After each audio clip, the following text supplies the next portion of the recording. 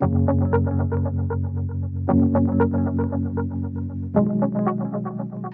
my name is Jean Milligan. I'm the Director of Communications at the International Organization of Employers.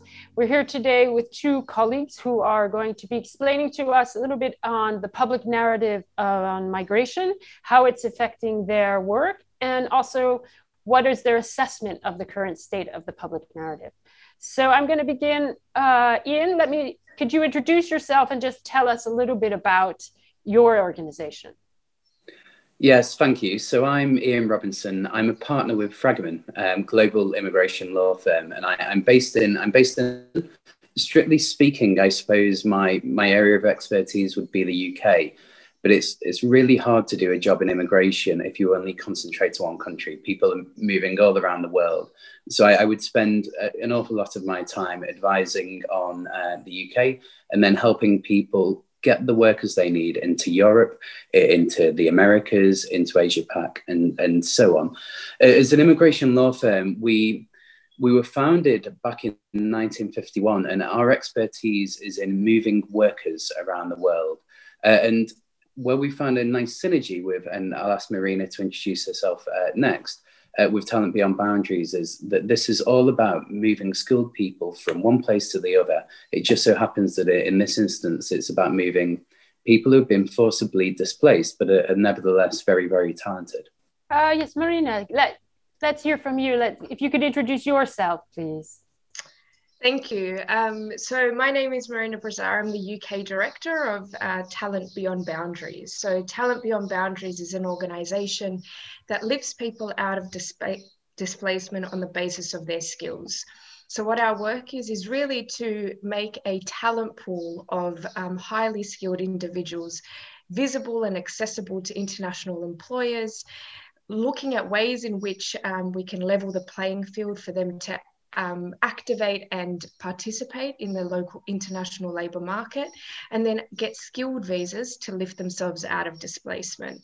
So my personal background is as a refugee. So I was born in Sarajevo in Bosnia and relocated to Australia with my family. And within 6 months of arriving to Australia, my dad got a job as a telecommunications engineer in Vodafone. And as a very young child, I remember him saying, if only I got a job, we wouldn't have lived through a siege and through refugee camps. So the passion for this work really comes from my personal story.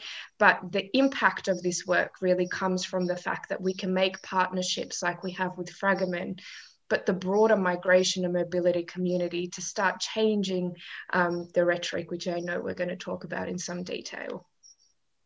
Yeah, so for you, it's personal. That's nice. Yeah. Ian, I want to begin with you, and I want to begin by looking back. I know my understanding is Fragomen, as you mentioned, has been dealing with legal migration pathways since 1951.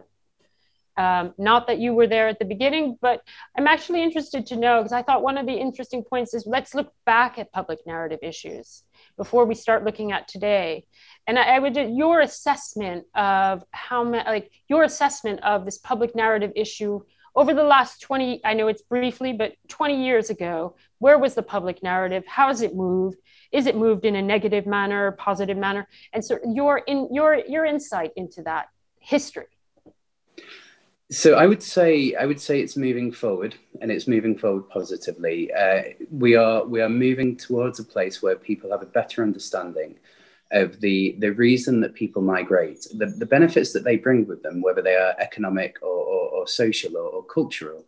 And we are going in the right direction. We haven't quite arrived at the place where I hope we end up, where migration is widely accepted as a good thing around the world, but we're heading in that direction. In terms of what's driven us in that direction, I think it comes down to a large extent by transparency and objectivity, and also a changing view of why people move and the benefits that they bring. I know so I'm from the UK, I'm from just outside Liverpool.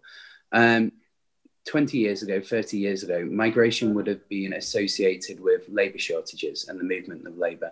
It's increasingly associated with the movement of skills these days, especially since Brexit in the UK. But we see this elsewhere in the world as well. It's the reason why it's the reason why we are seeing some very, very helpful directives around Europe for the movement of intra-company transferees, or the movement of postgraduates and graduates more generally. It's the reason why immigration is being modernized in Asia Pac and in the Middle East, with a use of technology that we aren't frankly seeing just yet elsewhere in the world. Immigration is becoming more transactional, and the transaction is, you will be able to come to any given country. In return, we would want you to bring your skills with you. Now that's based on transparency and objectivity. The way that governments talk about their policies, the way that they take their decisions, is an important part of that. I worked in the UK government for 8 or 9 years before I joined Fragomen. We were quite good with data. We'd created an independent group of advisors to advise objectively on where policy should go. But I was always struck by how impressive the Australians in particular and the Canadians were in collecting and presenting this data, whether it was to do with skill shortages in Australia or population shortages in Canada, and filtering people through.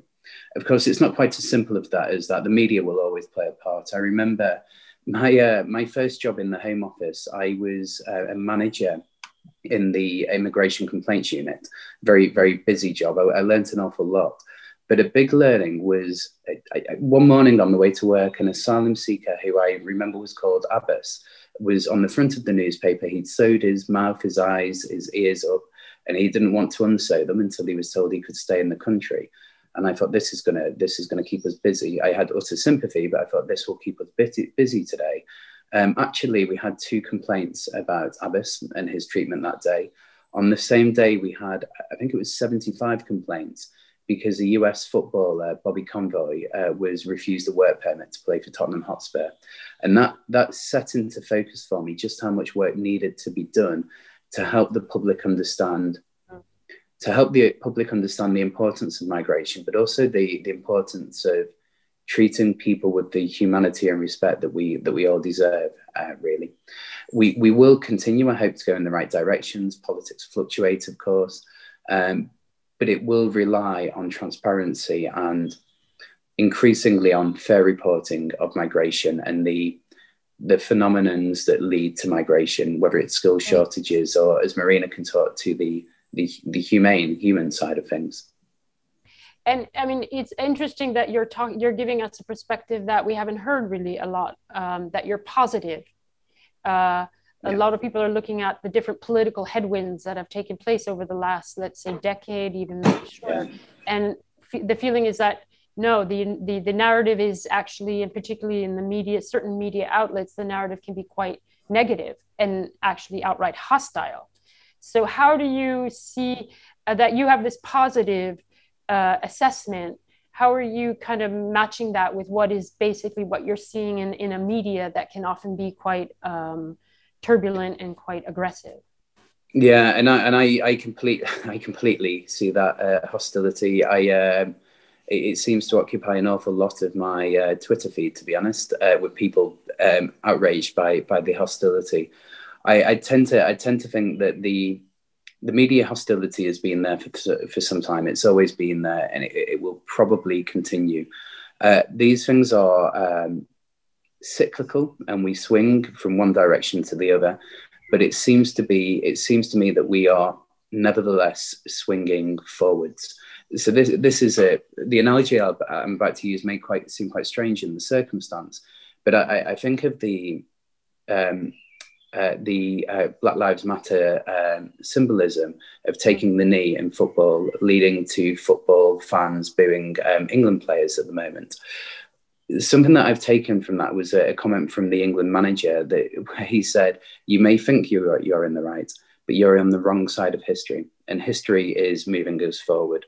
I think towards a more positive place. We aren't quite there yet. We know about the cynicism or concern about migration, certainly in the Trump years in the US.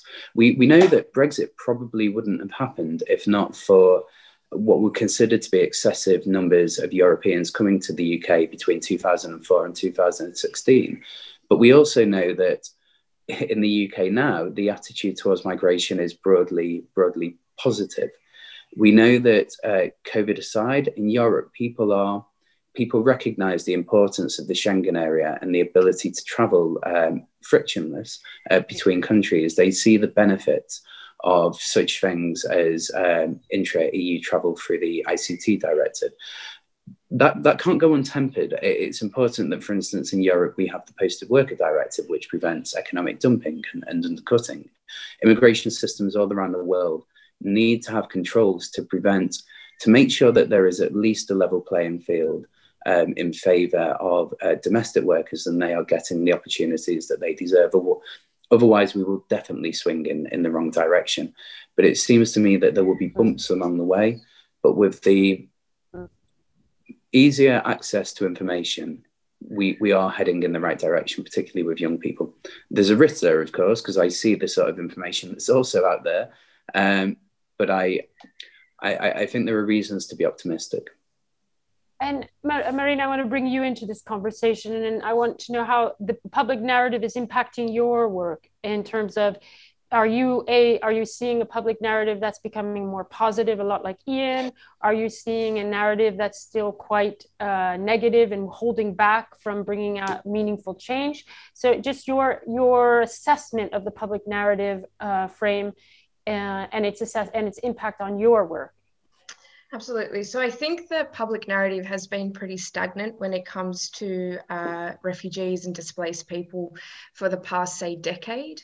As Ian said, there are phases where it is not the hot topic in the news, but then an incident will happen, like there will be attention on crossings by boat, by air, whatever the case may be, that heightens that negative rhetoric. And then it sort of swings back into like an unknown issue when it comes to refugees and displaced people specifically. So that's the mass media. And what I will say in terms of the mass media, we do some fantastic work that is really changing lives, changing perceptions on the ground on a human level. But when we talk about that being put into the media, there is so much hesitation because there is a minority that will change that rhetoric and flip it from a good news story and a human story to a story that has to do with labels and where you come from and taglines of being burdens, taking jobs, etc., based on what a person's background is. And so I think that there is a huge disconnect between media being representative and sensational and sensible policies, whether they are with labour markets, whether they are with policymakers, around what a country needs to exist. And the fact is they need migrants, and many employers don't care where migrants come from if they can fill a skill shortage and they fit within the culture and they can add a diversity to their workforce. So in terms of TBB's work, initially, very quickly, you get a sense of how the word refugee or displaced person or stateless person is perceived. It's either a loaded word in terms of, oh, this is fantastic, we can make a change by just giving someone a job, we lift them out of displacement, this is such a natural thing to do. Whereas there are other people who are like, well, they're refugees. Are they educated? Do they have work experience? How are they going to get their documents? What visa do we use? And so we are constantly straddling that. And I think that with the introduction of pilots and programs that have to do with displaced talent mobility that are currently taking shape in Australia and Canada and will come to the UK and hopefully into the European Union and the US soon, we can start to change that rhetoric because you can actually point to evidence that says you can be both displaced by circumstance, but you can be skilled as an individual. And I think that the rhetoric on a human level, when you speak to a person, when you speak to a hiring manager, a CEO, an industry group, it is positive. It is, how do we make a change? The rhetoric on a mass level is a little bit more dangerous. It is a little bit more hostile, as you say. And frankly, for the most part, it's not representative and it's not correct of the majority of people who move through skilled pathways, whether they be from a displaced background or not. So if we look at the UK, for example, there is a shortage of 50,000 nurses. and there is a mandate to fill that skills shortage by 2024. That cannot happen without migration. At least 35% of that skill shortage needs to be filled by migrants. And so when you consider the fact that when you are in a hospital and you need catheterization by a nurse, where they've come from matters not. It is the human life that matters. And I think that once we start dispelling those myths and start, as Ian says, being more transparent about the values of migration, not only to filling skill shortages, but community and diversity and inclusiveness and humanity and dignity, I think that we are heading in a much more positive direction.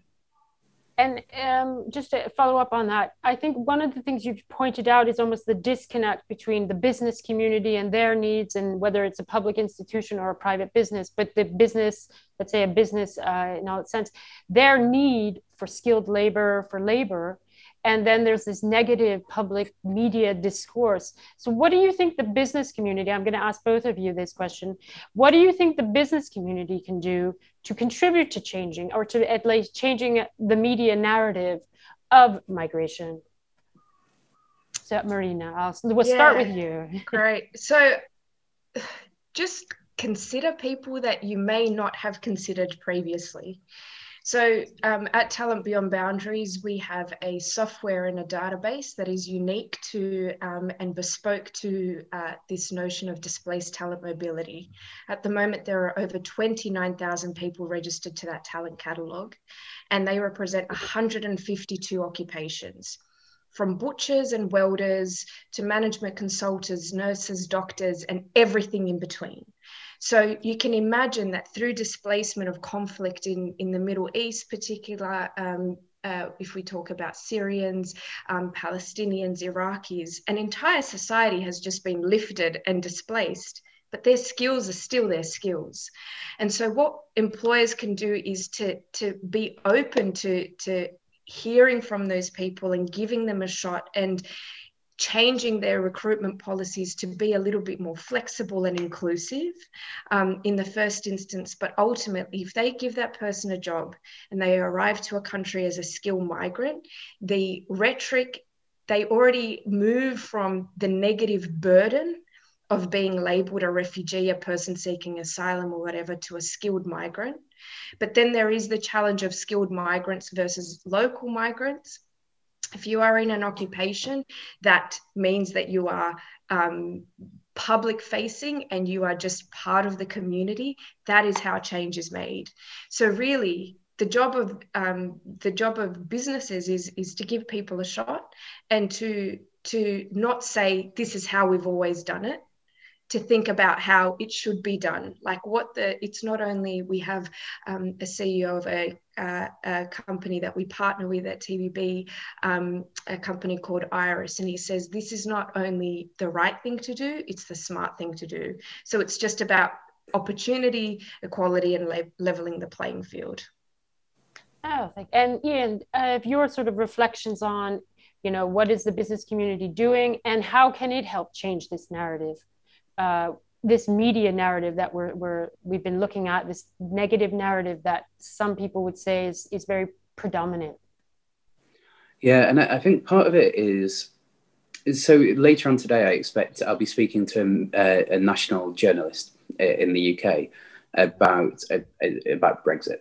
And the issue is almost incidental, because I know on that call I'll be asked, can you find an employer to speak to me, an employer who's willing to talk about this particular issue? And I will have to politely explain why, yet again, I'm unable to.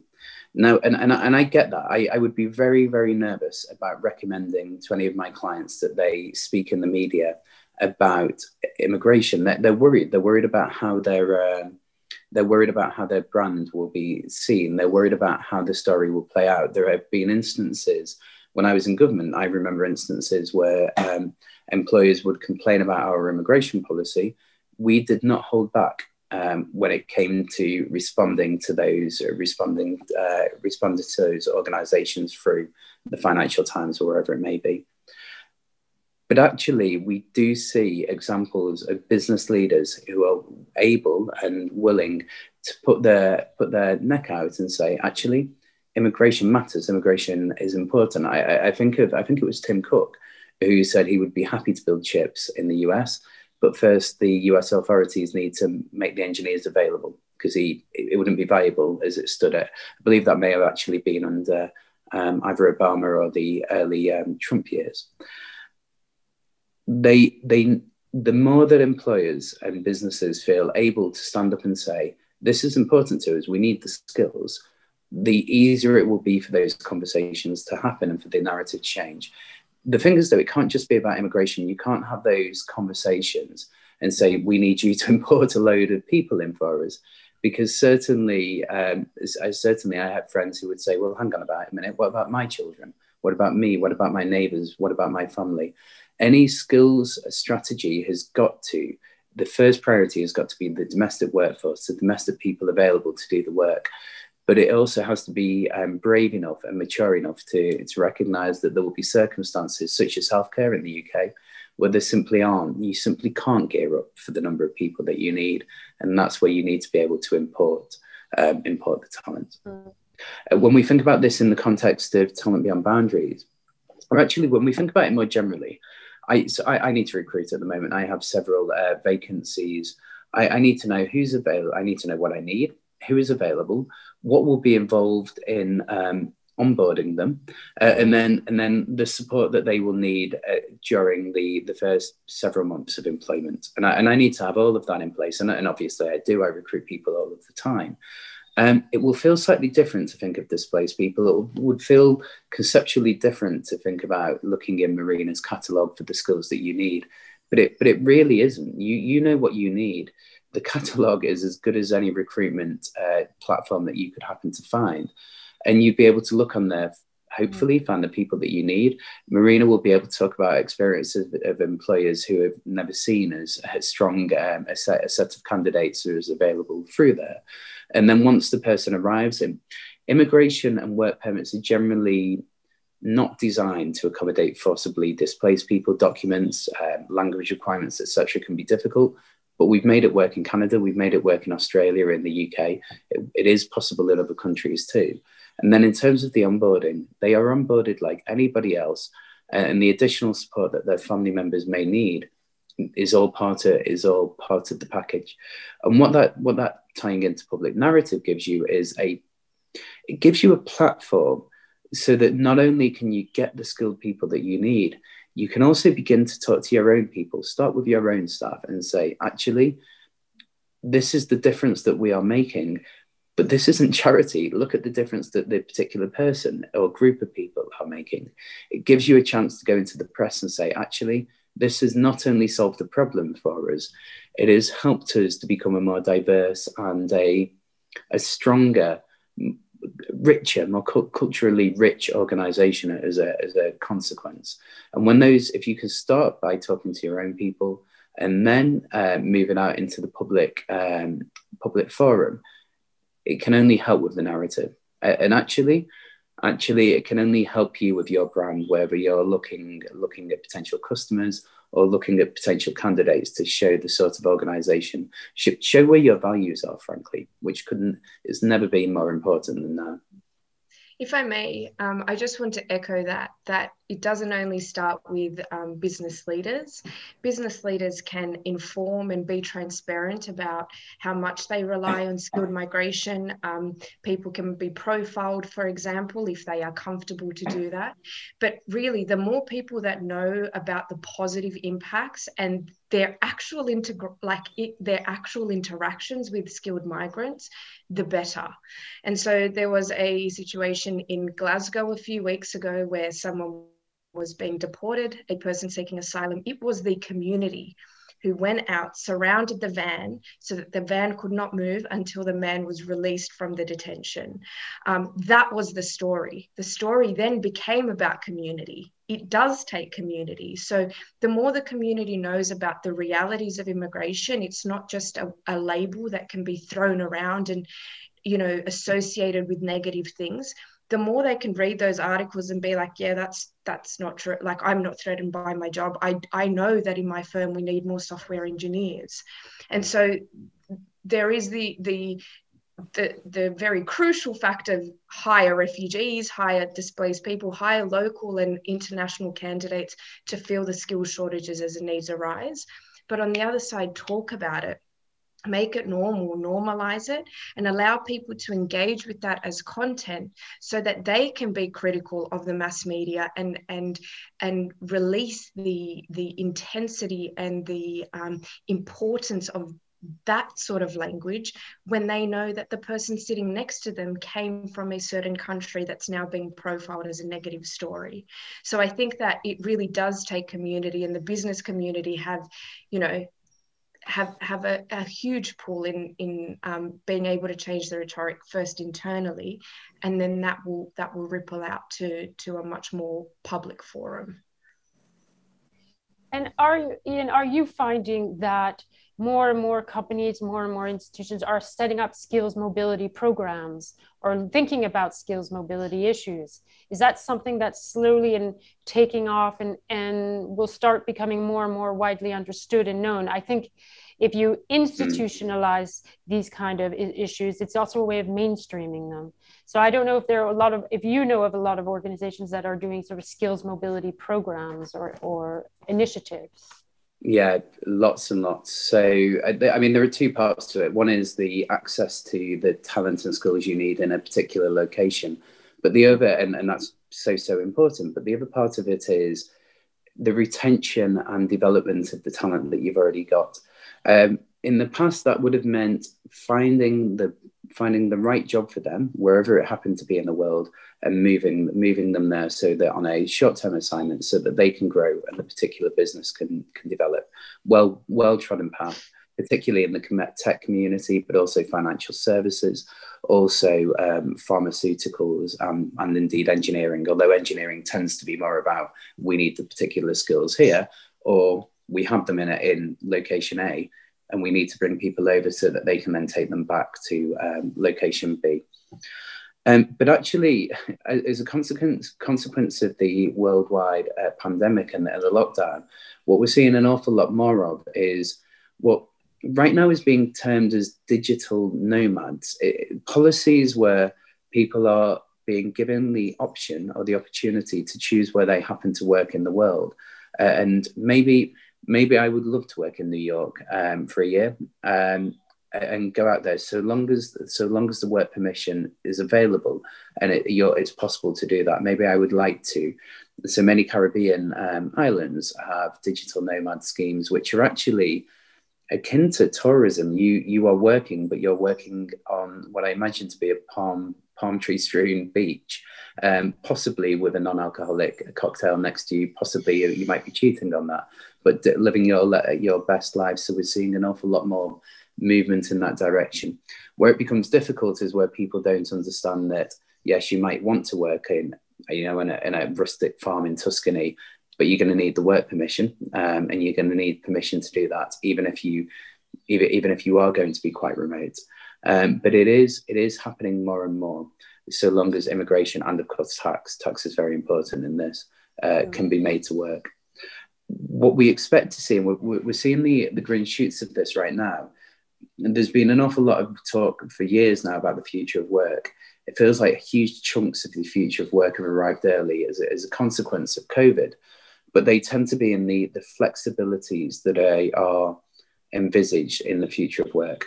What we're beginning to see is more thought given to actually the future of work will be more nomadic careers in the journey that you take and the jobs that you do. People are going to need to be reskilled to move into new careers as the career that they happen to be in is subsumed by technology or otherwise becomes redundant.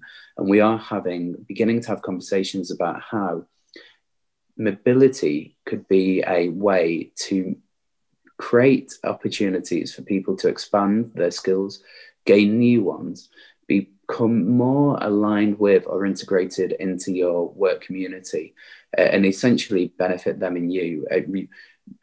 Attrition has been increasing over the years. Retention has gone down for many employers. People have felt able to move, particularly millennials. How can mobility be a way to bind a person to your organization? How can it be a way to so that everybody can benefit, really. Within this, diversity and inclusion plays an important part, and you can only benefit from having people from different backgrounds and cultures in your organization. And this again is where we see many of the conversations about talent beyond boundaries coming in. It's 50% will be around, I need 100 IT workers. I cannot find them in, I don't know, Canada, Australia, wherever it may be. Can you help me find them, please? And then, of course, Marina can. But it could also be, we believe in diversity. We believe in inclusion. We want more of that. And we also want to be able to more visibly demonstrate this and demonstrate our values. How can you help us with that? And displaced talent can only ever be part of the solution. If that's your entire solution, your values aren't, I don't think you would necessarily understand your values, but it's an important one. Yeah. Yeah, no, Marina, I wanted to know, like, have you seen the growth you've experienced at TBB over the last couple of years? You started in 2014, I believe. And what kind of growth have you witnessed? And what are your predictions for the future? We hear a lot about wars on talent, war on skills. So what is your sort of your analysis of what's coming next? Yeah, so we actually started in 2016 following the Syria crisis. That was the sort of catalyst to the co-founders, Mary Louise and Bruce Cohen and John Cameron, saying, there are skilled people, yes, they're displaced, but how do we get them out without relying on resettlement? So since that was the idea started in 2016 and started sort of in the US and in Australia. Since then, there was obviously an administration in the US, which meant that, lobbying and advocacy on displaced talent mobility wouldn't be super successful. So attention was sent to Canada. So we 5 years ago now, it was a seed of an idea. It was like, this would be ideal if something like this could manifest. Since then, there has been a government commitment from Canada to move 500 skilled refugees and their families.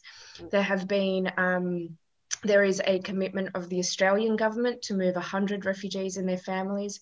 We're in discussions now with the Home Office and the UK.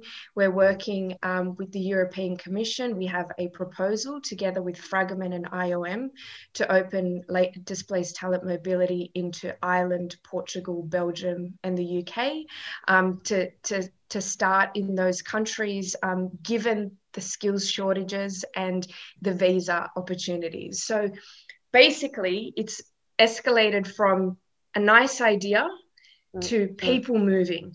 And the projection is that this will just be another type of skilled migration that will allow for autonomous access, both from employers and employees. We still have a way to go. There are different... The real power to what we're trying to do is the fact that the starting point is what already exists.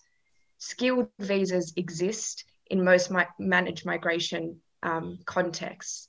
What we're trying to do is to make them accessible and equitable to people who are coming from displaced backgrounds, but in doing that, not compromising on integrity, just really looking at the administration and the administrative barriers to someone who has been displaced in accessing that. So whether that is cost, whether that is documents, whether that is receiving a evidence of an address through a lease that someone who is living in displacement cannot produce, or finding an alternative way to show that they live in a certain area.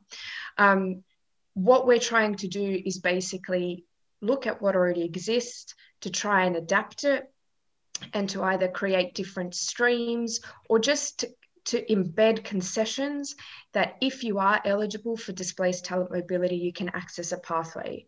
What we're also doing is really looking at grafting this solution onto providers who already assist people who need skilled migrants and skilled talent, B, who work with refugee serving organizations, and see with policymakers who are looking at making sure that their systems, in the words of the UK, attract the best and the brightest. And so I think that it is a very natural thing, because if it is led by skill, it's like, how can we make sure that that skill gets involved? And some of our biggest and best advocacy strategies have been with an employer in the room. It's a very different thing to say, I'm a former refugee and, you know, I'm an immigration lawyer with 10 years experience, and this is the right thing to do, policymakers like or politicians, we should do this, to having a CEO of a nursing home and a software company come into the room and say, I literally can't treat people in my area because I do not have physiotherapists that will want to live in a rural community. These people in Lebanon who do not have a future, who do not feel safe, but who have the skills, we need them here. How do we do it? And then it becomes, you start losing the labels, it becomes dynamic and collaborative, and it is to a shared goal of making sure that skills shortages exist to make a cohesive society. So I'm very optimistic. I'm very passionate about this being able to work. And I am that because we've seen it. Yeah. My colleagues in Australia and Canada have worked very hard, and we have a proof of concept. Yeah. Now it's about how do we lift it, replicate it, and use what already exists in other countries to make it work. And it's nice you're moving it from a humanitarian issue really to a business and employment issue, which I think is also quite interesting. I just have one final question, and I just want to conclude with you both answering the same question. And it's about recognition of skills. It's a twofold question.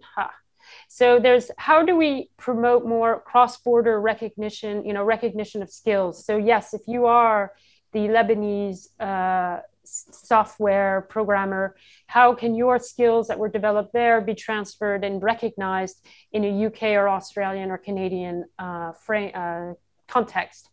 And then I think that's sort of the first one. It's this recognition of cross-border recognition of skills. And then the second one is about what are the legal frameworks that you think need to change or need to be developed more to actually facilitate this skills migration. So Marina, would you like to, or should I? Yeah, you started. Yeah. So I think that the power of, and it's something that you alluded to, Jean, it's the power of the private sector, employers, public or private, being a stakeholder in this solution and in skilled migration, right? The employer knows what they need. And so what we found has been really successful is when employers can go through a competitive recruitment process, whether that means a coding test, whether that means videos of a butcher performing a slaughter, whether that means showing a portfolio of work as an architect, the employer knows what they're looking for.